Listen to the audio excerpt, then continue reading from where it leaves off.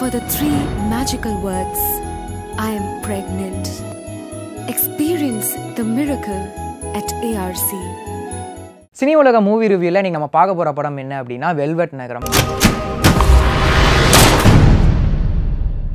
படத்தினுடைய தலைப்பு and trailer பார்க்கவே ரொம்ப வித்தியாசமாக இருந்தது. அண்ட் வரலட்சுமி சரத்குமார் அவங்க ஒரு சப்ஜெக்ட் எடுத்து பண்ணுறாங்க அப்படின்னா அது எப்பவுமே நார்மலாக ரொட்டீனாக இருக்கிற மாதிரியான ஃபிலிம்ஸாக இல்லாமல் கொஞ்சம் ஆட்பால் மூவியாக இருக்கும் அப்படிங்கிற ஒரு எதிர்பார்ப்பும் மேலவே இருந்தது.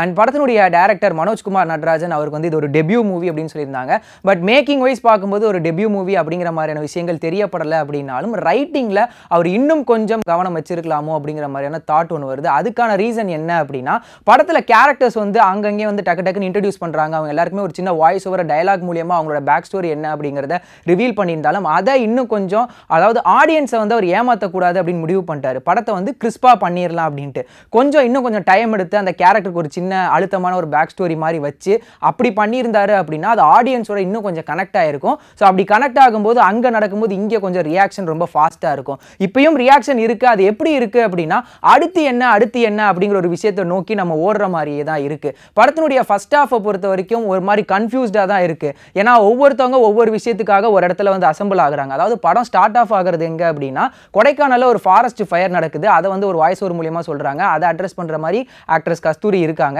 அண்ட் அவங்களுக்கு ஒரு பிரச்சனை நடக்குது. அந்த பிரச்சனையில இருந்து அது ஒரு மர்டர் மிஸ்ட்ரியா கன்வெர்ட் ஆகுது.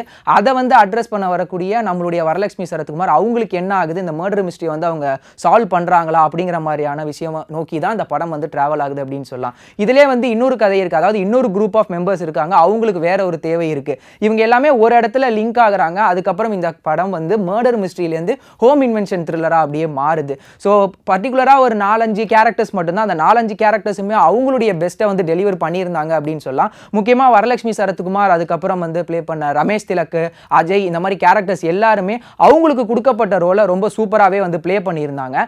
அண்ட் இவங்களுடைய அந்த பேக் ஸ்டோரி மட்டும் இன்னும் கொஞ்சம் டெப்த்தாக ஒரு மாதிரி எப்படி சொல்கிறது, நம்ம ஆடியன்ஸோட கனெக்ட் பண்ணுற விதத்தில் அவங்க சொல்லிட்டு அதுக்கப்புறம் இந்த மாதிரி காட்சி அமைப்புகள் வந்திருந்தது அப்படின்னா நமக்கு அது பார்க்கும்போது ஐயோ அப்படிங்கிற மாதிரியான ஒரு தாட் வந்திருக்கும். பட் இருந்தாலும் அதையும் தாண்டி அதை வந்து மறைக்கிற மாதிரி ஸ்க்ரீன் பிளே ரொம்ப ரேசியாக இருந்தது அப்படின்னு சொல்லலாம். முக்கியமாக வந்து செகண்ட் ஹாஃப் எல்லாமே ரொம்ப ஃபாஸ்ட்டாக இருந்தது. இன்டர்மிஷனுக்கு அப்புறம் படம் ஆரம்பித்து படம் முடிஞ்ச அந்த வேகம் வந்து நமக்கு சுத்தமாக தெரியல. ஃபர்ஸ்ட் ஹாஃப் ரொம்ப கன்ஃபியூஸ்டாக இருந்தாலும் செகண்ட் ஹாஃப் அதுக்கான அந்த கன்ஃபியூஷன் ஏன் அவர் ஏற்படுத்தினாரு, எதுக்கு இந்த மாதிரி விஷயங்கள் எல்லாமே வச்சிருந்தாரு அப்படிங்கிறது ரொம்ப ஃபாஸ்ட்டான ஸ்க்ரீன் பிளே மூலமா டெலிவர் பண்ணியிருந்தாரு.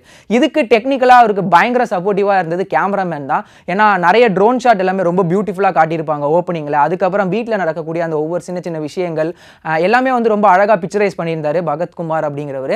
அண்ட் பின்னணி இசையும் படத்துக்கு மிகப்பெரிய ஒரு ப்ளஸ்ஸாக இருந்தது. எல்லாத்துக்கும் மேலே படத்தில் பாடல் எதுவுமே இல்லை. ஸ்டண்ட் வந்து படத்தில் மிகப்பெரிய ப்ளஸ் அப்படின்னு சொல்ல முடியும். ஏன்னா ஹோம் இன்வென்ஷன் த்ரில்லர் அப்படிங்கிறப்போ குறுகிய இடத்துல அந்த இடத்துல அவங்க ஓடி போய் சண்டை போடுறது அது எல்லாமே ரொம்ப நேச்சுரலாக ஆத்தென்டிக்காக வந்து மேக் பண்ணியிருந்தாங்க.